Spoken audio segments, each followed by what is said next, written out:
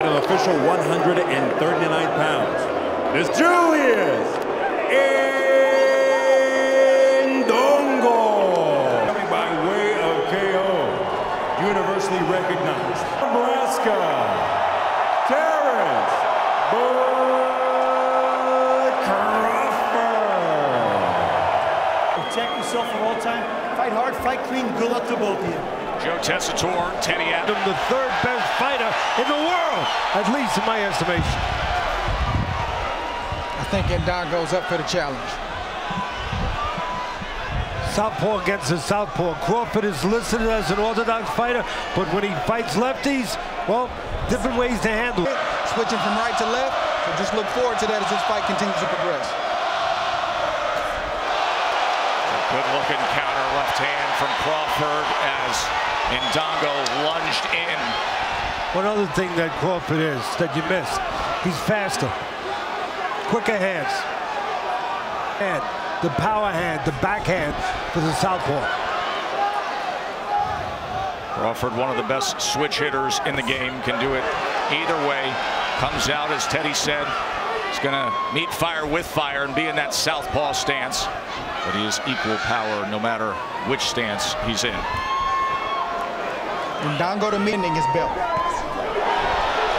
Remember, he won his first world title with a first-round knockout.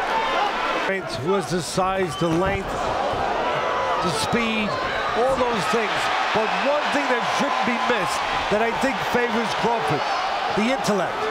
He's smarter inside that squared circle. And Crawford is finding out that Indongo probably moments ago. End of one here for all four titles.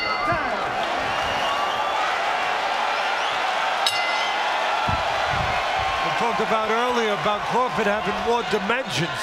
Well, you see right here some of those dimensions. You can set traps.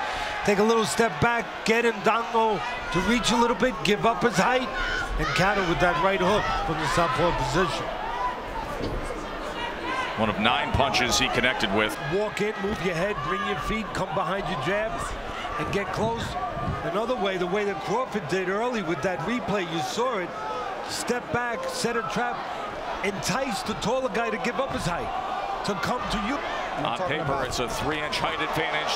There's a swinging, swiping left hand from Indongo. Crawford gets right back into the kitchen and the crowd reacts. Faster hand from Crawford. No doubt about it. And more explosive powers. You'll see the shots that you need to land. Good shot from Crawford right there, but Indongo still just a little tight for my taste. And then on the back end, a right hand to the body, and that's going to be a knockdown score. 3, 4, 5, 6, 7, 8. Are you okay? You want to continue? Give me your gloves. A lot of time left. I think he might have got up too fast. He's still hurt. That's a great point. Let's see how he reacts. Terence Crawford is a great finisher. And perhaps See how straight they are, how concise they are. Crawford's get there faster. nearly clipped him again.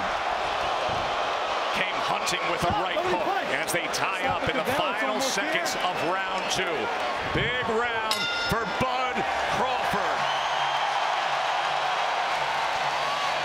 The knockdown right here. Right hand to the body. You're going to see the left hand coming up right there behind the ear.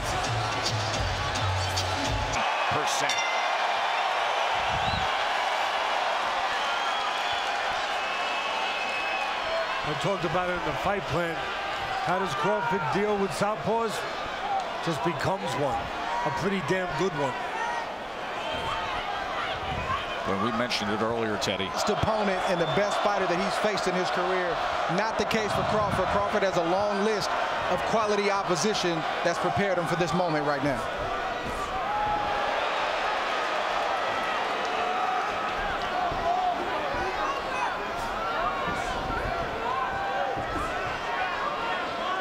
Sure about what he wants to do offensively. Left uppercut tried to split the guard, and Indongo came forward that time. But you can see some doubt, to your point, Andre. He is fat with those left hands, Teddy. There is opportunity throughout the night. In 2 different ways. Punch in between. Another knockdown score with a vicious body shot. Oh my, what a body